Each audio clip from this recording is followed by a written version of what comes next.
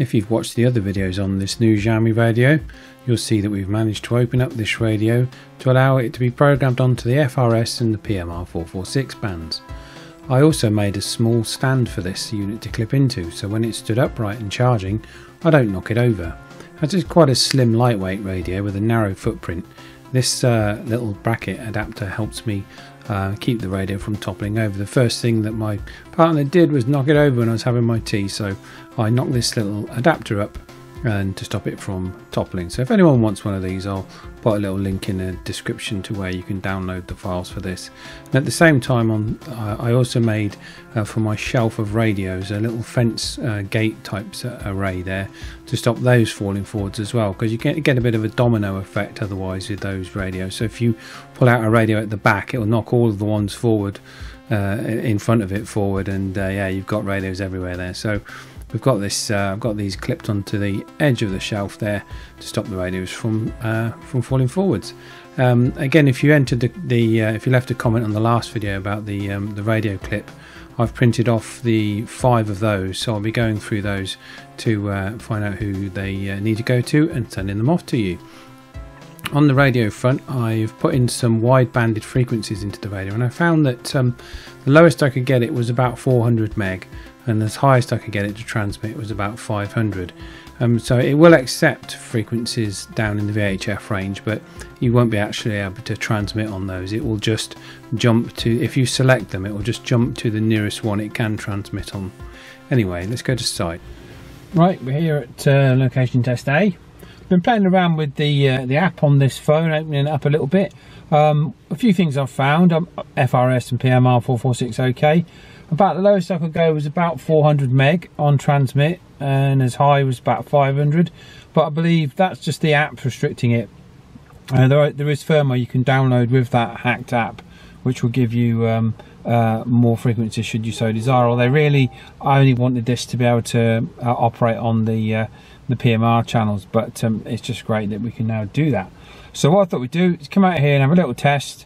We're going to test this against the KDC1 and the GT3 at the 2 locations, hopefully weather permitting, and we'll see how we get on. Testing the new Xiaomi at location A on PMR channel 1, 12345 54321. The quick brown fox jumped over the lazy dog. Unfortunately, as you can see on the SDR here, there was lots of local interference, and has been for a while local to me at my property here on the PMR bands. I'd also got the SDR set into wideband mode as well, so when I was remotely trying to make this recording, it didn't work properly.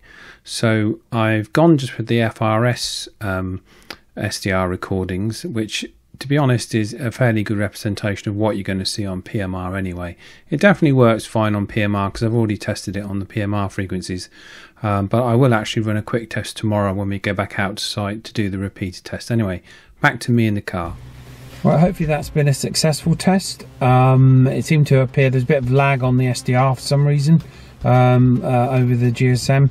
I'll get a better signal at the next location. So let's get to location B and run through all these tests again and see how well this new Xiaomi radio performs on FRS and PMR.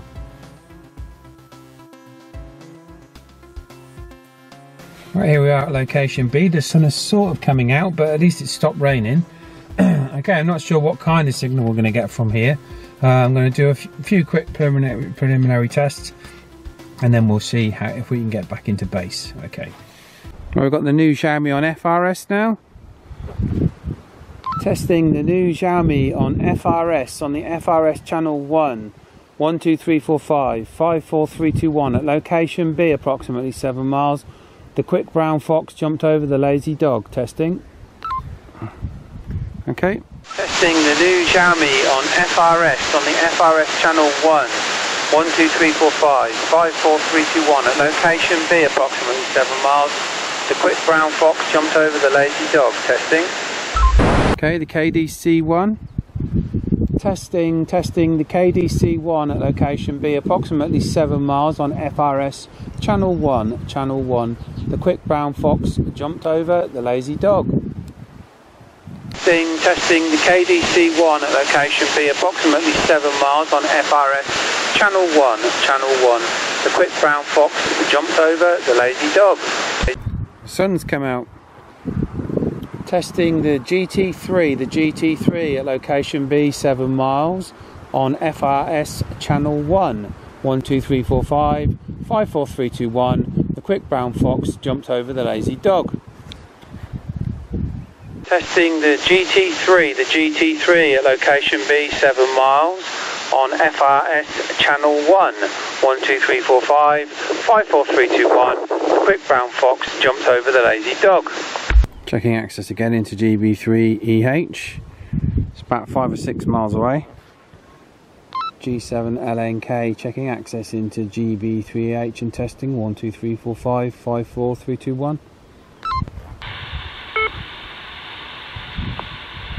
The wind's getting up a bit here.